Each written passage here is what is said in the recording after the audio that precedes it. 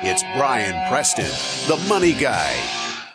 This one's going to get us some hate mail. I'm so worried in the world of Dave Ramsey that if to say this one, I'm almost as like we're going to get blowback on this one. Yep.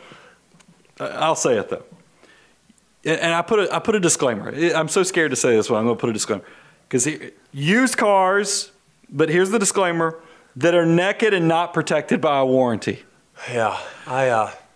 This hits us both. You share yours first, and then I will go. I'll tell you guys, what my first car, what my second car, my third car ever. My third car was a used Acura RL. Okay. This is when I was working, I had just left public accounting. I was working in asset management at a big financial planning firm. Bought this used RL, and this Acura was spectacular. I loved this car. It had a warranty the first 20,000 miles I owned it. It was great driving. The problem is I'm good at maintenance. So it asked for a timing belt. So I did the timing belt and changed all the belts and hoses or whatever you're supposed to do with a certain mileage. That's great. The problem is that when I had that repair work done, the guys who did the repair work, and I didn't realize this until after months had passed, right? Because you'll see what I mean by this. They didn't put a belt back on the air conditioning fan. So probably 6 months. Took something apart, put it back together. In Georgia, it's like me assembling a Kia. You end up with a bunch of stuff left over afterwards. It's the same thing with this auto repair shop that I was working with at the time. And the thing is Georgia's hot in the summer. I mean, it is like you cut the humidity in Georgia. So it probably at the time, I probably got this done in the winter, no big deal. Right. Summer comes, air conditioner's working, but what I don't realize is poor air conditioner is no longer getting the cooling fan to cool the compressor down. So the compressor goes out on the air conditioner. Air conditioners on cars are not cheap, and they're about impossible to get a good repair done. So that perfectly good used car, now it turned into the biggest headache or pain in the rear end for me for the next. It's not because anything neglectful that you did. That summer was the worst summer of probably because you'd have to either take it to get worked on or drive around with the windows down, sweating. I mean, there was not enough deodorant in the world to keep me from stinking driving around in a hot Georgia summer with no air conditioning. So I wanted to get rid of that car. I mean, that car probably single-handedly got me to buy my next car was a new car. Yeah.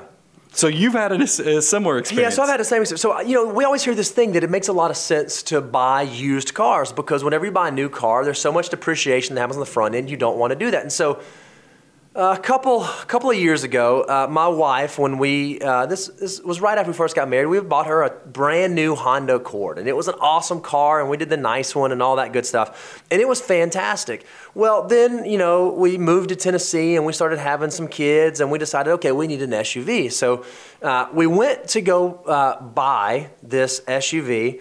And at the time, the car that I was driving was the car that I had in college. It was an Acura TL. It's funny, we had almost the same car. That's weird. So I had an Acura TL that I was driving, and my wife was driving this Honda Accord. So we were going to buy a new SUV, and we had to decide which car we were going to trade in.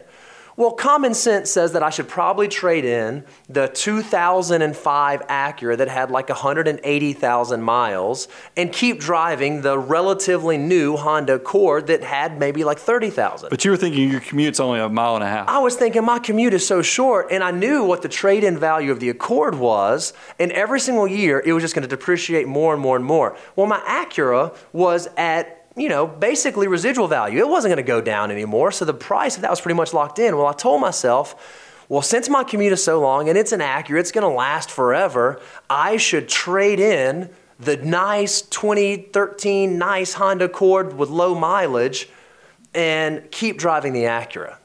And so that's what we did, and what, of course, happened within no time. You started having maintenance issues. Started having maintenance issues on the old car. And that's what I had to be careful because, look, I owned a lot of used cars before I bought my first new one. But there is a point with a lot of these used cars, if they're uncovered and out there and get high mileage, they can, I mean, when you could start getting scared that you're going to be walking, that's right. You don't want, you have to be careful. So I just put that, don't be too cheap. Yep. Now I know we're going to get some blowback on that one, and I'm okay with it because I think that there does come a time that you want to graduate. We've done shows on that.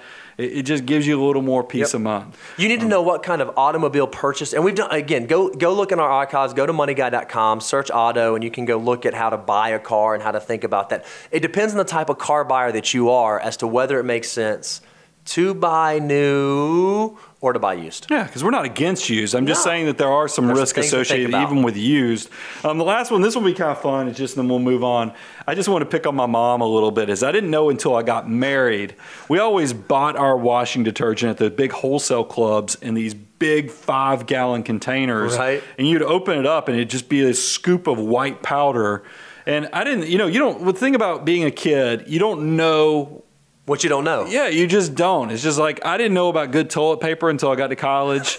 I didn't know about real washing detergent until I got married. Right. Because I just assumed when you wore a brand new shirt, within a month, it was just going to look faded. It's going to be kind of worn out. It's just going to be faded a little bit because that's just what happens when you wash clothes. Not knowing that when I married my wife and she started showing me better detergents, how you could keep the colors could last a little longer. I mean, and it's just one of those things. So I had to learn, from that washing detergents, you can be too cheap to where you're actually costing yourself on the wear and tear of your clothes. I know when my mom would babysit our oldest daughter when she was young, we just knew whatever we sent over there was going to come back different. It was going to come back different than just because of the way it was washed. Well, I think, and this is one of the things you say all the time, Brian, and I think it was in Dr. Stanley's original book, and I think Sarah may have even revisited it in the next Millionaire Next Door. You got to understand when it's okay to spend money, when it's okay to spend on value, and when sometimes maybe you're just cheaping out, not for a good reason. Yeah. I mean, I think that you can spend a lot of effort. Like I said, it's the whole thing of cut your nose off to spite your face. That's Is right. when you focus on the little things that really aren't changing your financial life. You're focusing on which credit card to use when you're not paying attention to the fact that you bought way too big of a house or you bought, there's nothing. You just heard me talk about used cars versus new cars. We got an email from somebody asking about a Tesla purchase. Yep. No business whatsoever looking at a Tesla purchase. That's a premium brand. If you can't pay cash and there's not other purposes for that money, you shouldn't be doing that with your money.